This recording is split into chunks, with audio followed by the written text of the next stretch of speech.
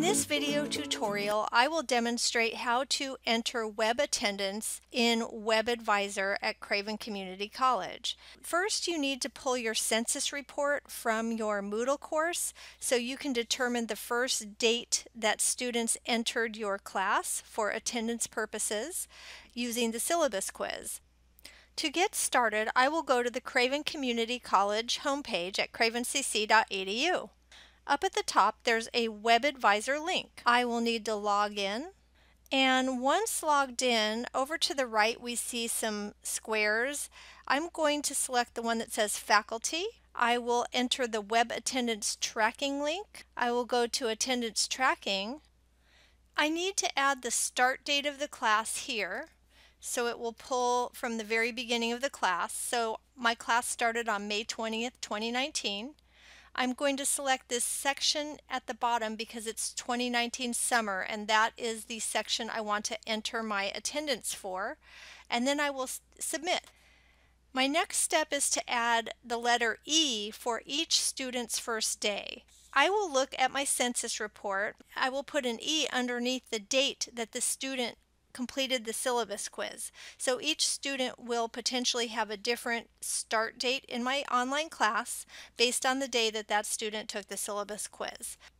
If you have a student or students who did not attend your class by the census date at 11:59 p.m., you will need to mark them as a no-show in your web attendance entry screen.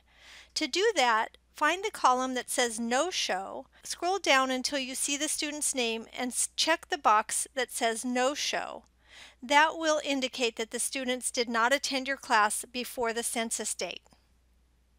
Once you have checked the box for all of your no-shows and entered the E's for all of the students who attended your class, you need to check the box that says I hereby certify that I'm submitting this attendance information via electronic transmission in lieu of a signature. The last checkbox underneath is what you will select at the very end of the class after the final class is over, and you will submit your last day of class, and that will be your final submission. So do not check this box until the end of class. For now, we will submit with this checkbox and all of our E's entered on this screen. So I will submit, and that's it. Thanks for joining me for this tutorial on entering web attendance. See you next time.